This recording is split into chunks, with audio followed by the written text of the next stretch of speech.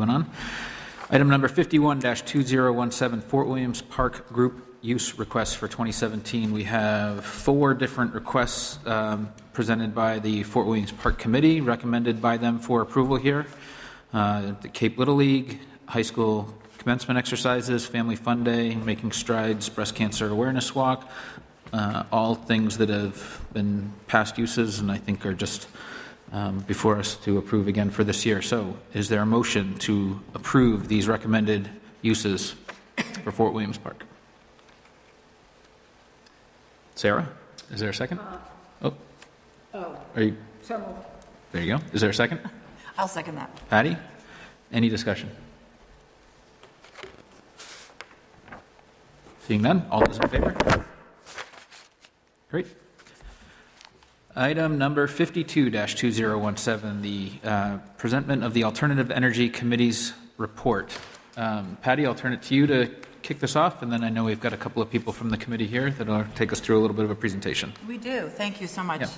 So it is with great pleasure that I introduce the Alternative Energy Committee's work this evening. As you all know, earlier tonight, we as a council unanimously approved our 2017 goals. And in these goals, the council states a desire for Cape Elizabeth to be a sustainable community, specifically a community that implements policies and projects to improve the social, economic, and environmental well-being of the community. The Alternative Energy Committee report before you recommends 2 separate solar projects for Cape Elizabeth. It is the committee's hope that the council will consider adopting and implementing these recommendations to move our community forward, thereby taking us one step closer to achieving our written and shared sustainability goals. It was less than a year ago that the committee was given a charge. They were asked to explore opportunities to provide alternative energy to municipal and school buildings as well as town vehicles. The ultimate outcomes and recommendations in the report are well researched, based on facts, and what the committee, made up of 5 community members, all experts in their own right in the solar energy field, determined to be the most viable renewable energy projects for Cape Elizabeth. So before we hear a brief presentation of the Alternative Energy Committee's report, I'd like to take a moment to publicly thank the committee and our town staff liaison for lending their time, talent, and expertise to deliver a report with a clear mission. A mission with a goal of inspiring the council and the community to pursue sustainable energy projects. That is, projects that engage in low-risk, high-reward outcomes that capture long-lasting benefits from energy efficiency, as well as renewable energy technology, all while proposing to significantly reduce our energy costs and carbon footprint here in Cape Elizabeth. So without further ado, I'd like to publicly acknowledge and thank the 2016 Alternative Energy Committee. Unfortunately, because of the weather on Monday, a few of the members could not be here this evening as we changed the meeting. So when I do, I'd like to now, are the remaining members in the council. I was going to have you stand, but I don't think we need to at this point. This is our Alternative Energy Committee, and we have before us James Massey, Loren Schmidt, Richard Smith, Julia Bassett-Schwerin, Wes Stone, and our staff liaison, Greg Marles, Director of Facilities and Transportation in Cape Elizabeth. So thank you, thank you. We really appreciate your service to Cape Elizabeth. If you could join me to say that.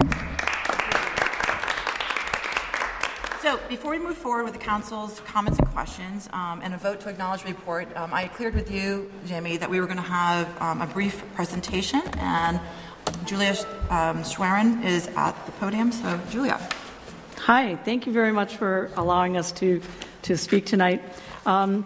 We really appreciate it.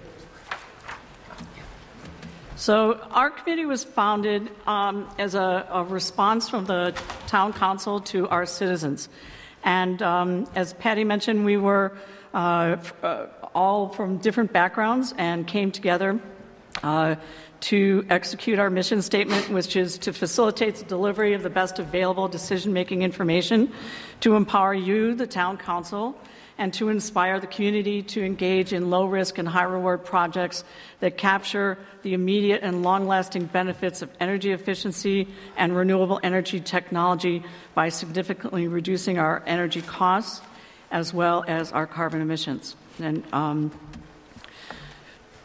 As part of our plan that we executed, we had a lot of different activities. One of those was to go out to local towns and to look at the towns around us to see what they were doing well and sometimes not so well, to get ideas. So there are some of the ideas that we had from our neighbors. And then as a second part of our job, we looked at all the major types of renewable energies, and we actually looked at some not so major types of emerging technologies that we could possibly propose to the town. And then another activity that we engaged in was to study the town's energy usage patterns and existing systems so that we could make a really good match between the technologies and our unique town's usage. We found that the town already had 2 arrays of solar thermal for hot water that were installed and are working very well, and you can find them on top of our schools on the campus.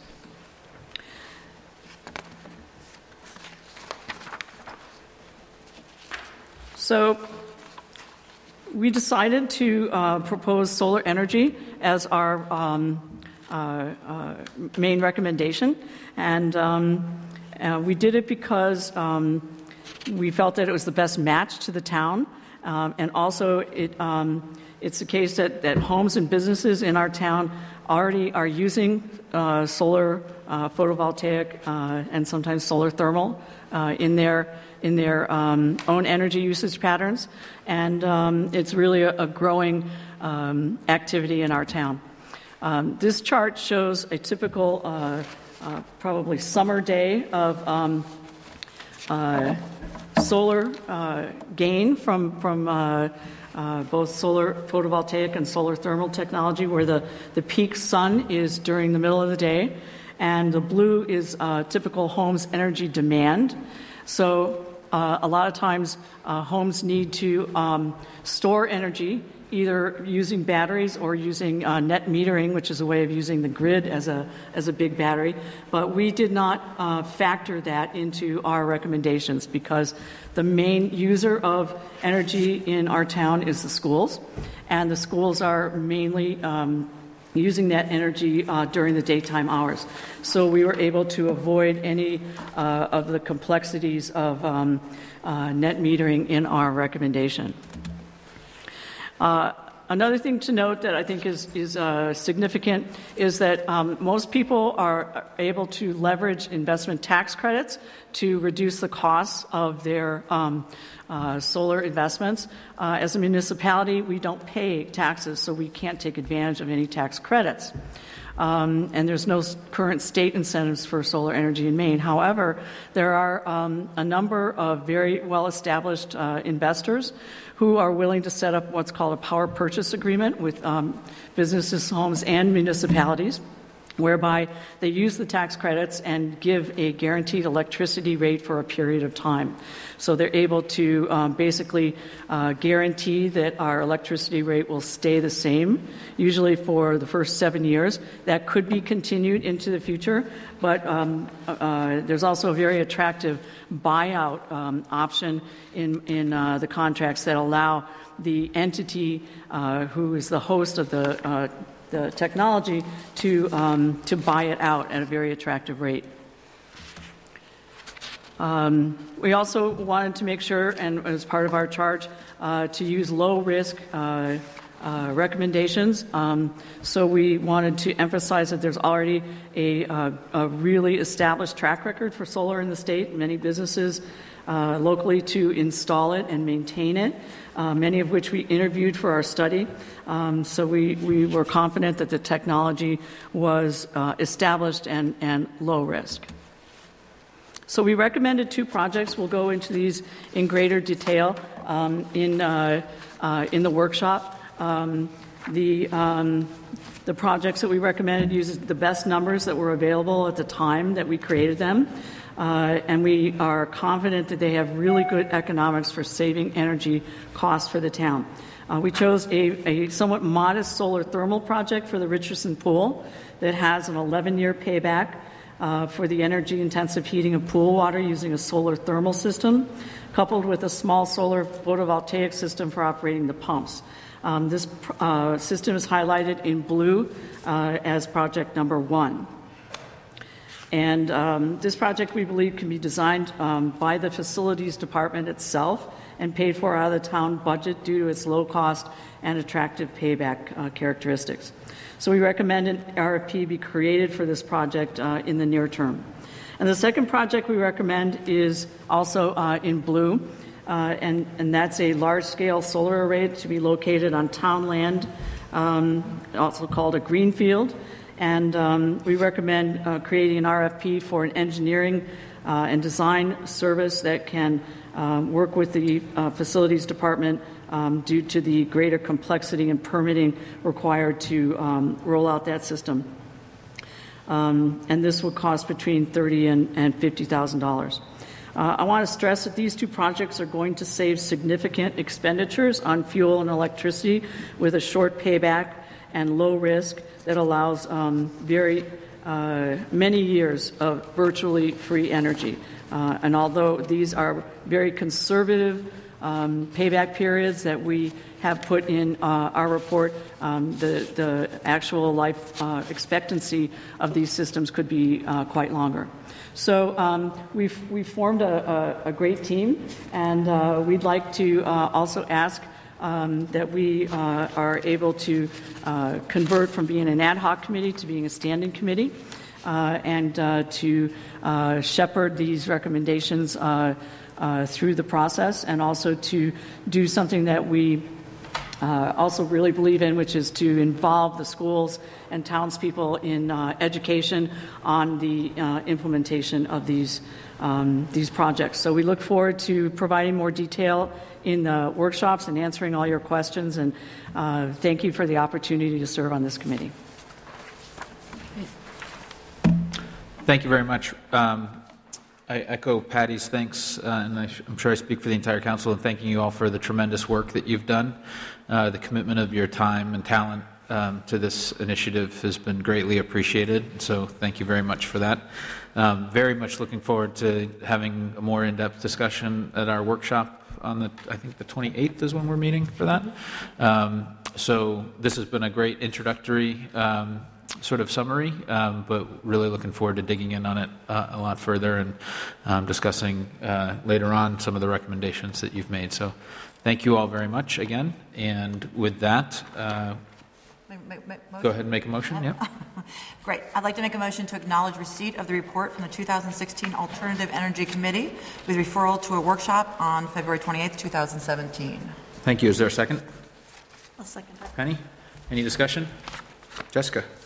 Yes. In advance of that workshop, there were several tables that were in, I got a paper copy in advance, and the print is so small that I can't really analyze them effectively. And so before the workshop, it's page 28 and page 29, and also pages 28 through 33. If there's any way you could get those into, I think it's 11 by 15 or whatever. 11 by 17, yeah. 11 by 17 Sure. in paper, so that Great. we can go through them. Absolutely. Deb, you and I can coordinate on that and figure that out. Super. Thank you. Any other comments or discussion? Jessica? Yep. I didn't see, as I was going through this, any reference to the really substantial 2008 Alternative Energy Committee report that the Town Council did. I believe you were on that committee, Sarah.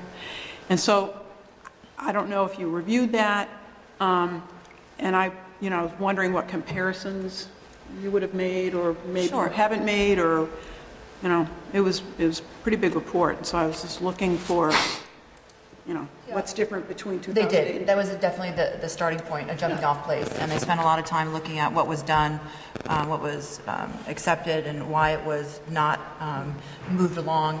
And maybe somebody else wants to speak from the committee, but I think that they looked at the energy consumption, and we really just moved ourselves quickly from that to today and went from that. But there was time spent.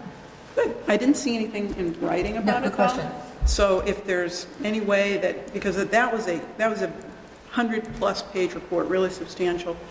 And, I know you were on that committee, Sarah, so if there's any way that you can document what you compared and what you took from that, I think that would be a critical piece because, there was a great deal of work done on that, and it would be so fascinating to see how that was in 2008 and why, where we are now, 8 years later. James Massey, perhaps. Sure. I think there were major changes. Jim, can you come to the podium, please? I'm just speaking without a mic. There were major changes in both systems and costs over this period of time. Feasibility has become a reality, I think, at this time, and even more so in another year. So I think this is the major difference. Some of the suggestions that were made on the earlier one were considered, but not given credence because of their adaptability to our town at this time. I think we mentioned that in the beginning of the report.